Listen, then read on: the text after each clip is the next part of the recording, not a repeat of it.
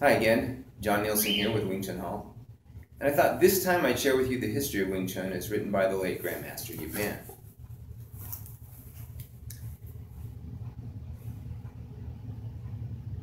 The founder of the Wing Chun Kung Fu system, Miss Yim Chun, was a native of Canton, China.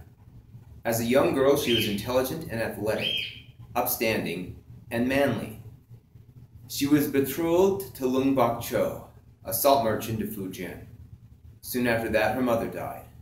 Her father, Yim Yi, was wrongfully accused of a crime and nearly went to jail. So the family moved far away and finally settled down at the foot of Tai Lung Mountain at the Yunnan-Sichuan border. There they earned a living by selling tofu. All this happened during the reign of Emperor Kangxi, 1662 to 1722. At the time, Kung Fu was becoming very strong in Sula Monastery, or Shaolin Monastery, of Mount Sung Honan. This aroused the fear of the Manchu government, which sent troops to attack the monastery. They were unsuccessful.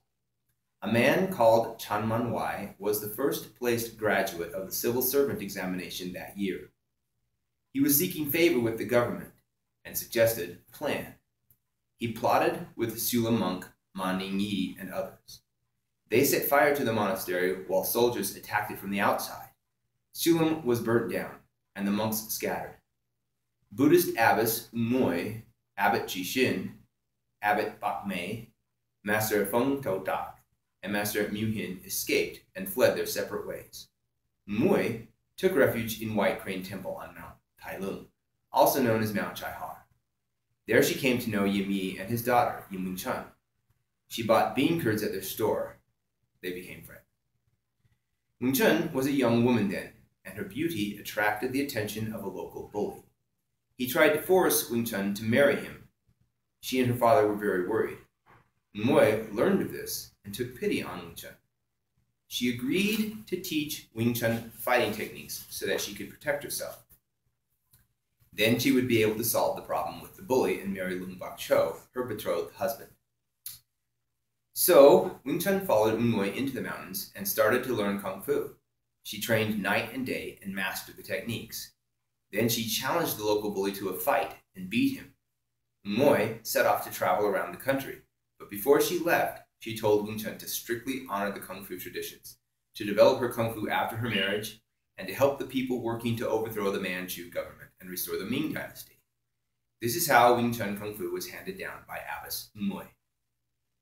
After the marriage, Wing Chun taught her Kung Fu to her husband, Lung Bok Cho, and he passed his Kung Fu techniques on to Lung Lung Kwai. Lung Lung Kwai passed it on to Wang Wabo. Wang Wabo was a member of an opera troupe on board a junk known to the Chinese as the Red Junk.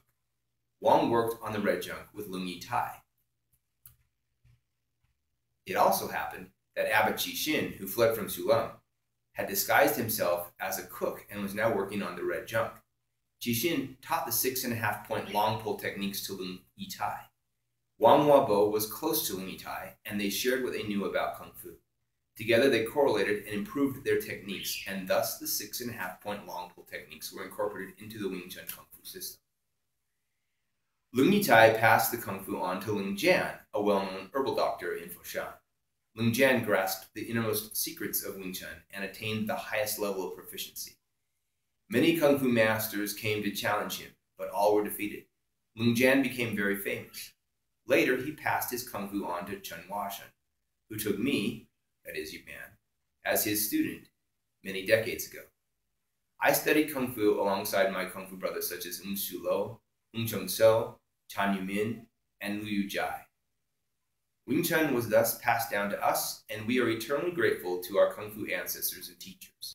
We will always remember and appreciate our roots, and this shared feeling will always keep our Kung Fu brothers close together. This is why I am organizing the Wing Chun Fellowship, and I hope my Kung Fu brothers will support me in this. This will be very important in the promotion of Kung Fu. There is a note with the text. It says, the text in Chinese was a rough draft written by the late Grandmaster Yip Man and was supposed to be the preface for the purpose of organizing the Wing Chun Tong Fellowship once upon a time. However, the Wing Chun Tong Fellowship never came into existence. Instead, The Wing Chun Athletic Association was finally established on 24 August 1967. Thank you. Next time I'll share with you what's wrong with this story.